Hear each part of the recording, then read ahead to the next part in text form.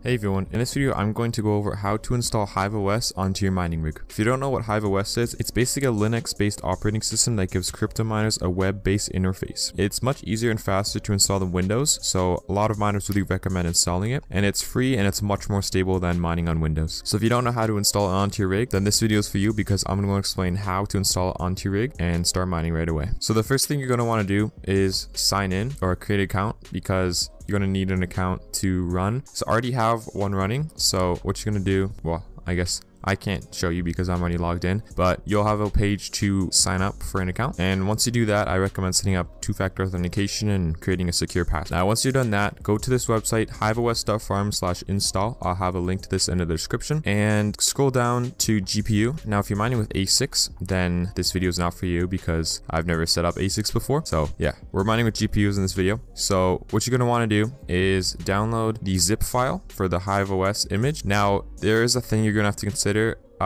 Some people do better on beta images and other people do better on the stable. So this is the stable version, this is the beta version. I tried installing the stable version on one of the rigs I was setting up, and I had lots of issues where like the Ethernet was not connecting properly, so I had to switch over to the beta version. So I recommend starting with the stable version. Just download the zip file and flash it onto your rig and try running it.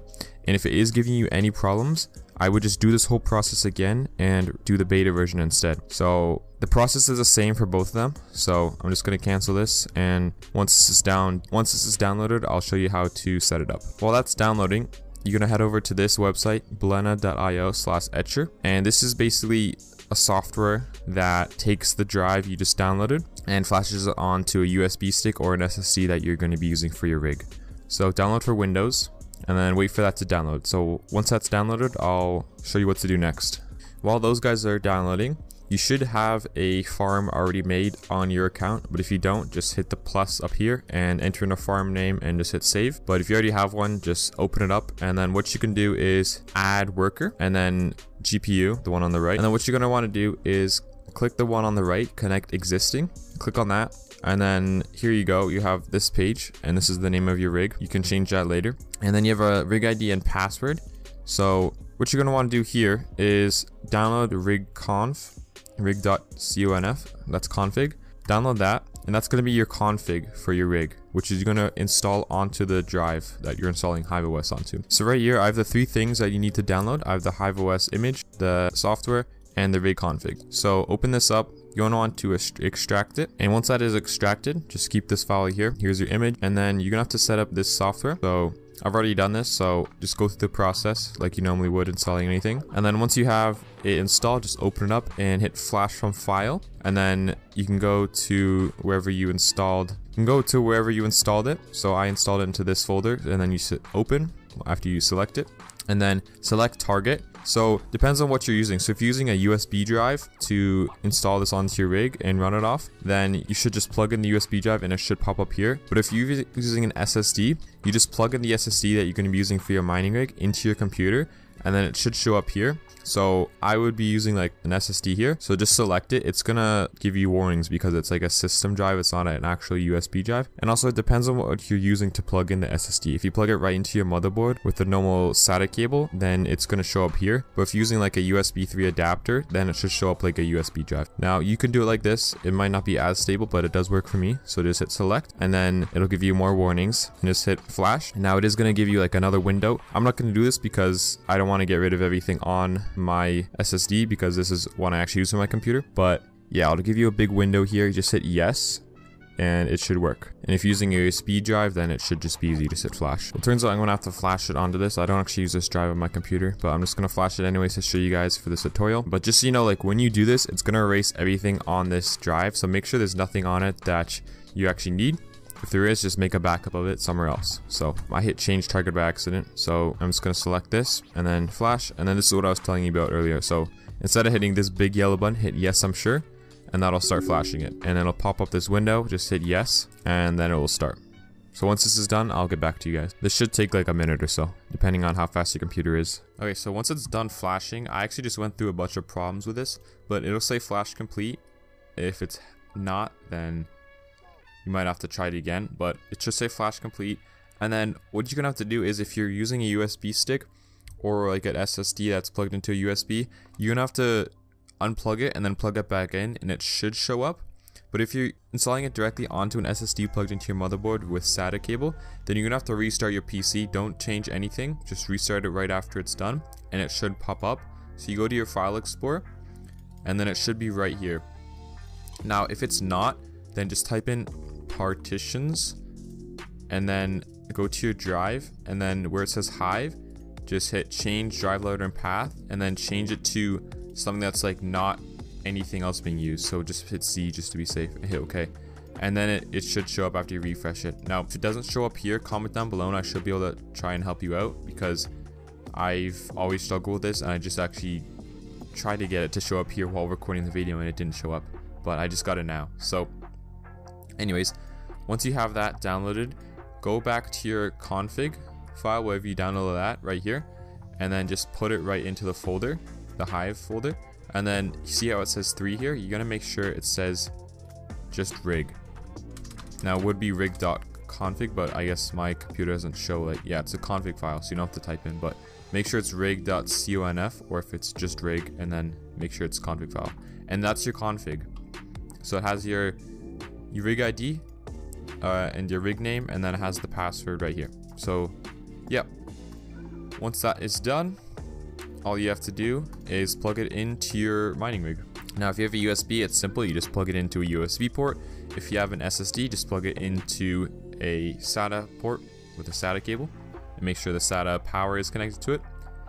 And then before you boot the computer, make sure your Ethernet cable is plugged into it, because like if you're going to be using Wi-Fi, which I don't recommend because Wi-Fi is just not very stable and you'll get less performance out of your mining rig. So just plug in Ethernet, and then once the Ethernet is plugged in and it's a stable connection, you're going to start to boot your computer or boot your mining rig. And then after you let it run for a couple minutes, you should be able to see it on a HiveOS. So that account that you made with the config, it should, like right now it will be offline, but once it's booted, this offline symbol should be gone. And then you should start to see, like, this should show your GPUs. So I don't have a new rig to be able to set up for this video, so I'm just going to show you what you do once it's running for my mining rig that's already running. So it should pop up here. You should see like your GPUs. You won't see any hash rate yet, but yeah, just go to your GPUs. And then this is my mining rig. It's been running for like a long time. I did reboot it a couple times, but yeah. The first thing you're gonna have to do is hit flight sheet, and I have a couple flight sheets set up. So yeah, to manage your flight sheets, just up here, click on flight sheets, and then this is how you set up like the settings for your rig. So like what coin are you gonna mine, what wallet are you gonna mine to, what pool are you gonna mine with, and so on. So coin ticker, if you're mining Ethereum, just hit Ethereum. If you're mining ETC, click ETC. If you're mining NiceHash Ethereum, just hit that. Or Toncoin, there's everything you can mine here is right here. So hit Ethereum, and then if you don't have a wallet, hit add wallet. Now depending on what coin you're mining, you're gonna have to set up that. So I already have, if you have an Ethereum wallet, just paste in your Ethereum wallet address here, and then you can name this like Ethereum. Say it's a Coinbase wallet, just hit Coinbase wallet like that, just so you know what it is. It doesn't really matter what the name is. And then you don't really need to put this here, so I just leave it like that. And then yeah, if you have multiple farms, you can select this, like, so that you can have this wallet on multiple farms. But if it's just one farm you're setting up, then you can leave that off and hit create. So I already have a wallet, so I'm going to show you using that. But yeah, you'd put in your address here, and then you select it. So I'm using a Ledger Nano X. And then for pool, depending on what you use, if you're mining Ethereum, I would recommend Ethermine, which is this pool right here. Depending on where you are, if you're in Asia, just say Asia 1 or Asia 2. And if you're in the US, East or West Coast, I'm in the East, so I'm going to be using that. And then if you're in Europe, you can just hit Europe. And then once you do that, just hit apply. And then you have your pool set up. And then for your miner, this is like what mining software you're going to be using. If you ever mined on Windows before, you'll recognize some of it, just the name of the mining software. So if you're using all NVIDIA cards, I strongly recommend T-Rex Miner. That's the one I always use. And then if you're using like AMD only, you just hit Team Red Miner. And then if you're using like a mix of both, then you can go with like G Miner, NB Miner. They're all pretty good basically. So yeah, I'm just going to use T-Rex Miner for the purpose of this. And then don't really do anything. I don't do any dual call mining. You can if you want, you can play around with it, but I don't do any of that. And then you're gonna want to name the flight sheet. So just hit like Ethereum, Ledger, T-Rex. Just make up like something that you'd remember. If you ever change your flight sheets, this will be like a good reference to use both of them. And then create flight sheet. And then once you have that, you'll have it right here, and you'll have the Ethereum, Ledger, T-Rex.